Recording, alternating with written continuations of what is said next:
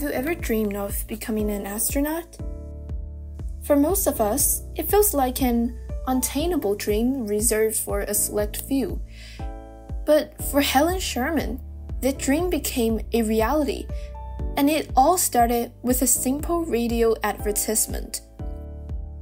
Picture this.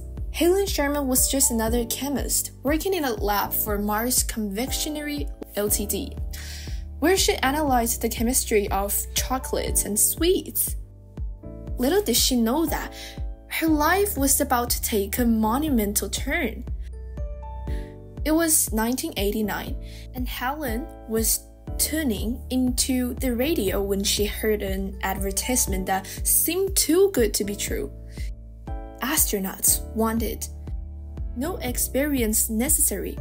It was a call for Project Juno, an audacious British-Soviet space venture that aimed to send the first Briton into space.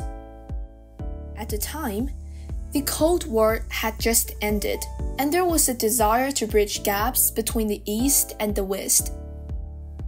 The mission's goal was to foster goodwill and collaboration between Britain and the Soviet Union by sending a British citizen into space. But Helen wasn't the only captivated by this opportunity. Over 13,000 applicants submitted their bids for a ticket to the stars. Yet, out of thousands, it was Helen Sharman who stood out. She passed an array of intense psychological and medical evaluations and undertook a grueling 18-month training program at the Yuri Gagarin Cosmonaut Training Center in Star City, Russia. The Project Juno faced significant challenges. Funding was scarce, and at times it seemed the mission might not even launch. Still, with Soviet financial support, the mission pressed on, albeit with limited British scientific experiments due to budget constraints. Finally, on May 18, 1991, Helen Sharman soared into space aboard Soyuz TM-12, alongside Soviet cosmonauts Anatoly Archibaldskyi and Sergei Krikalev. She became the first British citizen and the first woman to visit the Mir space station.